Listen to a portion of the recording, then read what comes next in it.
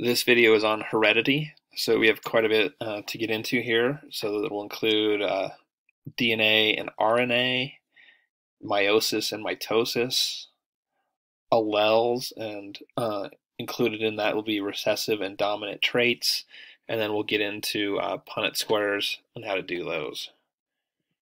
So looks like we got 4 questions to consider as we're going through this video. The difference between phenotype and genotype, that's definitely important for your exam. What is the hereditary material in humans called? What must occur in order for a recessive trait to be present in offspring? And difference between meiosis and mitosis. Okay. All right, so DNA is the hereditary material in humans and almost all other organisms. So right away, we already got one of our questions knocked out right there, right? That second bullet point, the hereditary material in humans is called blank. There we go, DNA. Genes are factors that control traits. Genes are the units of hereditary and are a locus or region of DNA. They determine what traits are expressed in individuals. So being able to know in a couple sentences what genes are, that's important. Jumping back into DNA here, DNA controls the cell's production of proteins. DNA is shaped as a double helix, which looks like a twisted ladder, right? And so as you were looking at these two, that twisted ladder that we see over on the right side, right? That's DNA, that's the double helix, where the single ladder that we see on the left side is a representation of RNA. So each rung of the ladder is made up of a pair of nitrogen bases. There are 4 bases, and again, we're talking about DNA here, which are adenine, guanine, thymine, and cytosine. And they always pair with each other in specific ways. Adenine always pairs with thymine, guanine always pairs with cytosine. The sides of the ladder are made up of a pentose sugar and phosphate. This combination, a pentose sugar, a phosphate group, and the nitrogen base makes a nucleotide. Okay, and so we can kind of jump into these. Nucleotides bind together in specific patterns to form the genetic code that defines a given trait. RNA is essential in various biological roles in coding, decoding, regulation, and expression of genes. In order for a protein to be expressed, it first needs to be transcribed by messenger RNA. This messenger RNA is translated into a protein by ribosomes. And then finally with codons, a codon codes for an amino acid. The amino acids are linked together as translation takes place. A group of 3 DNA letters makes up one codon. Okay. Meiosis and mitosis. We need to be able to recognize the difference between these two. Most of the body's cells are produced through mitosis, which is a process of cell replication that results in 2 identical daughter cells from a single parent. The number of chromosomes remains the same as the parent, which is 46. This is a diploid cell. Meiosis, on the other hand, results in 4 cells, with each containing a single copy of each chromosome, which is a haploid. Meiosis is a type of cell division that reduces the number of chromosomes in the parent cell by half and produces 4 gamete cells. This process is required to produce egg and sperm cells for sexual reproduction. Okay.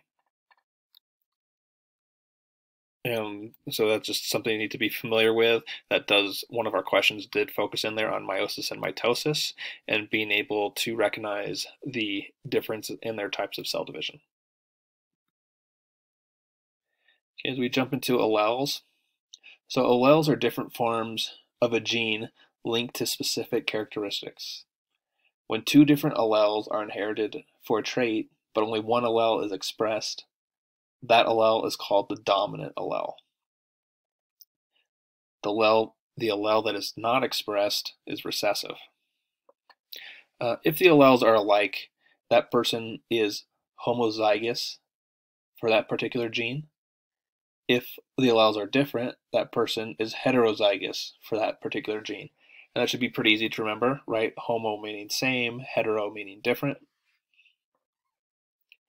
If both alleles are the dominant allele, the gene is called homozygous dominant.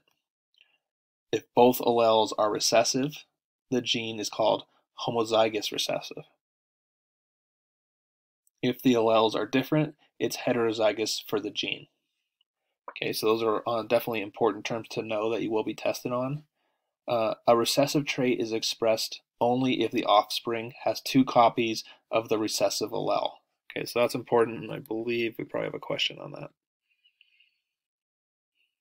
So that third bullet point there, what must occur in order for a recessive trait to be present in offspring? 2 copies of the recessive allele. Okay, so that's an important one that you definitely need to know.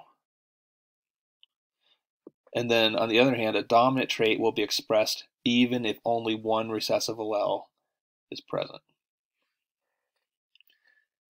Okay, so as we jump into phenotype versus genotype, which also I think is one of our questions, we'll go back and look at it in a second here.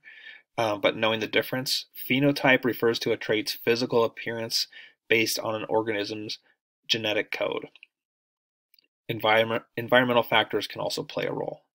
But the genotype is the part of the genetic makeup of the cell, and therefore of an organism or individual, which determines a specific characteristic of that cell or of the organism individual. Okay, and so as they were asking us, most likely it's the question will be, what is the difference between a phenotype and a genotype, right? And so again, the phenotype refers to a trait's physical appearance. The genotype is the part of the genetic makeup of a cell. Okay, let's go back here. So that's the end of what we need to know for alleles. Okay, Punnett squares. The Punnett square is a square diagram, as you can see here, that is used to predict the genotypes of a particular cross or breeding experiment. It is used to predict the probability of the offspring having a particular genotype. To make a Punnett square, start by drawing a box that's divided into 4 equal squares. And you can see this on the screen, right? We have 4 equal squares. What we do next is label the rows with one parent's genotype and the columns with the other parent's genotype.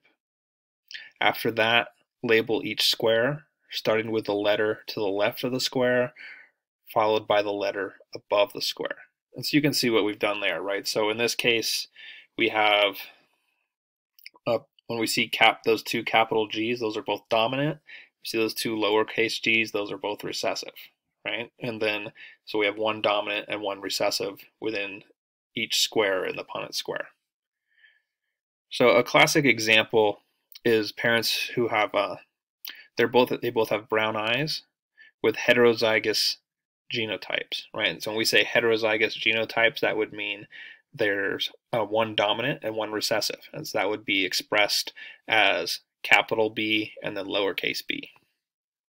So in this case, we need to know that brown eyes are dominant over blue eyes, and usually the question would be, what is the probability that these 2 are going to have a blue-eyed child? So if you fill in the Punnett square, you'll get capital B, right? So 2 dominant, capital B, lower b, capital B, lowercase b, and then 2 lowercase b's, with the 2 lowercase b's being recessive. So the likelihood of getting those 2 recessive b's is 1 in 4, or 25%, and that's the chance that you have the blue-eyed child. Or as another example, say that you know that the father has curly hair and is homozygous dominant, right? So that would be if capital C, homozygous dominant. In such a case, no matter the genotype of the mother, his offspring will always have at least 1 dominant allele and thus will have curly hair. So this is to say that the probability of his having a curly-haired child is 100%. You could easily see a question like that on the exam. Alternately, if an individual has blue eyes, which again is a recessive trait, we know that the father and mother each have at least one recessive allele, right? Okay, whoops, too far. And then we can jump back into the questions, right? So based on everything that we've done, we should be able to answer these 4 questions. So this is a great time to hit that pause button, see if you can answer the questions. If you struggle with them, go back into the video because we've answered each of these 4 in this video.